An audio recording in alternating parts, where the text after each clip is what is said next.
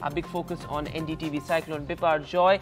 Well, the cyclone is expected to make landfall today between 4 and 8 p.m. It will be hitting the Kachchh port in Gujarat around that time, and 74,000 people from coastal areas, particularly low-lying areas, have been evacuated in Gujarat. They've been shifted to temporary shelters ahead of the landfall of the cyclone near the Kachchh port.